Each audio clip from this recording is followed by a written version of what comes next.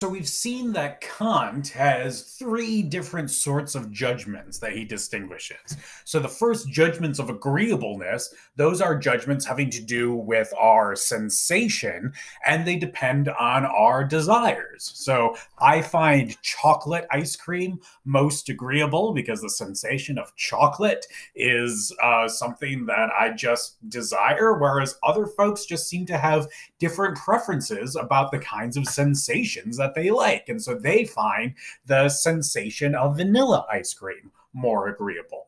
Then we've got judgments of goodness, and judgments of goodness are judgments about the understanding, and they require concepts. So we never judge something as just being good in and of itself. It's only good relative to being thought of under some concept. So this might make a good computer, but not a very good phone. And what's key here is that judgments of goodness are, again, dependent upon our own personal goals and interests, what we want to use a particular thing for.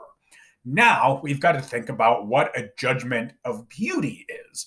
And for Kant, he starts out with this idea that judgments of beauty do seem to be importantly objective. They should not depend upon our own individual desires the way that judgments of agreeableness do. And they should not depend upon our own personal individual goals and interests the way that judgments of goodness do. So Kant has to come up with a way in which we can judge that something is beautiful that's somehow more objective than judgments of goodness and agreeableness. So this is what he comes up with.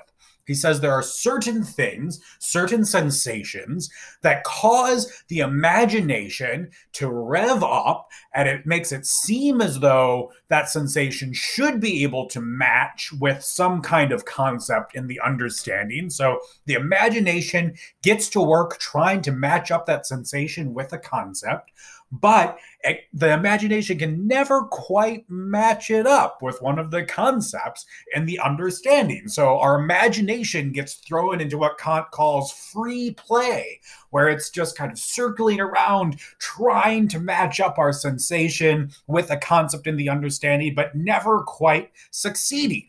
And Kant says, look, this free play of imagination, this spinning of the imagination, that is pleasurable for us. And that is the sensation that we judge as being pleasurable. And so things that give us that sensation, or that perception, I should say, to distinguish it from stuff that's going on in the actual technical area of the mind that Kant calls sensation, things that give us that feeling, Kant says those are the things we judge to be beautiful. We judge something to be beautiful just in case it puts our imagination into this state of free play in which it's trying to match up a sensation with a concept in the understanding, but it just can never quite get there.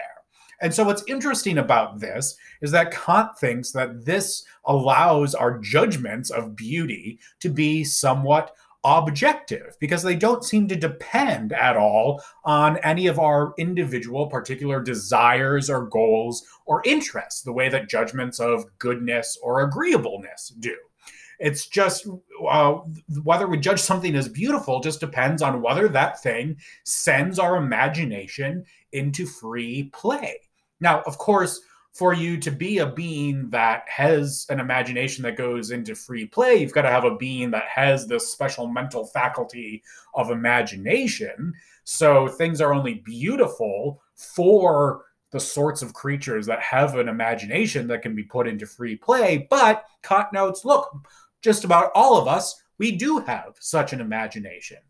So it is just a fact of the matter, whether you're you, me, or someone else, that certain things are going to put our faculty of imagination into free play. And those are the things that are beautiful.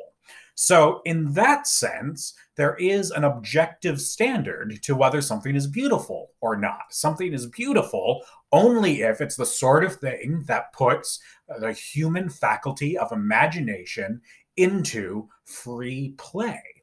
So that is the most important thing for Kant that distinguishes judgments of beauty from judgments of agreeableness and goodness. Judgments of agreeableness and goodness, they are subjective because they depend upon our own individual desires or goals or interests.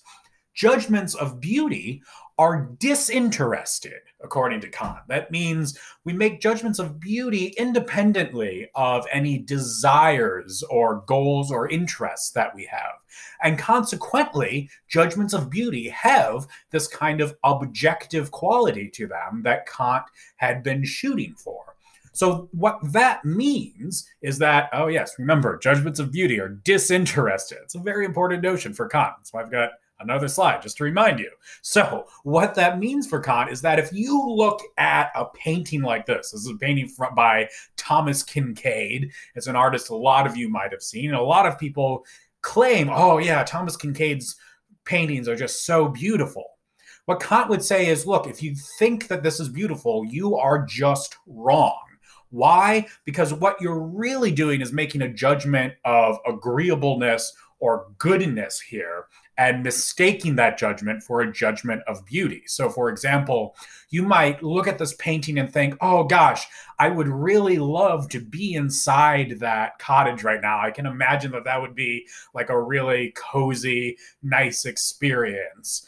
Well, for Kant, that would be a judgment of agreeableness, because what you're doing is you're thinking about the sensations that you would have being inside that warm, cozy cottage.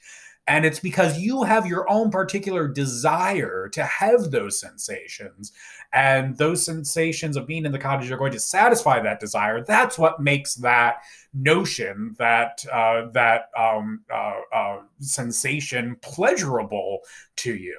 Kant says, look, that's not a judgment of beauty. That is this interested judgment that, oh yeah, that cottage could satisfy my desires. That is not a judgment of beauty. It's a judgment of agreeableness.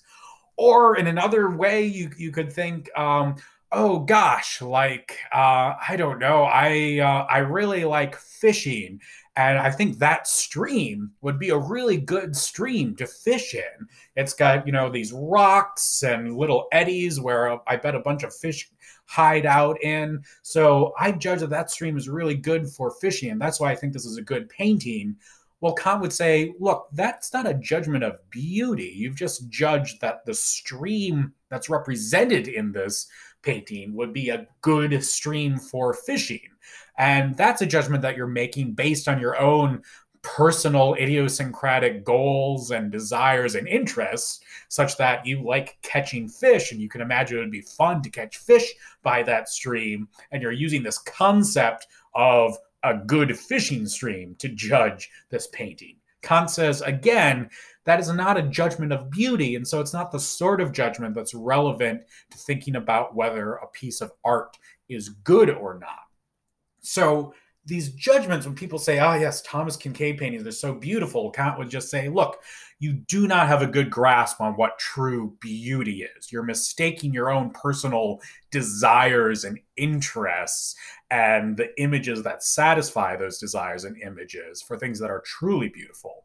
What Kant would say is something that might be more truly beautiful is something like this painting by Wassily Kandinsky, where you've got all of these shapes and designs and colors arranged in such a way that you look at this and you think, it seems kind of like something like maybe it's like pieces of a watch that have been taken apart. No, that's not quite it. Maybe it's like planets. No, there's all these concepts, like the concept of a planet or the concept of a watch, that it seems like maybe your imagination should be able to match these sensations up with, but it can never quite get there.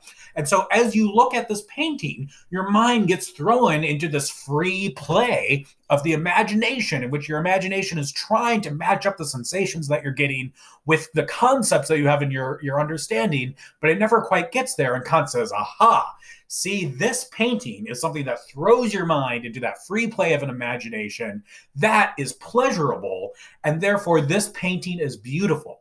This painting is beautiful in that it's just the sort of thing that throws your mind into a free play of the imagination.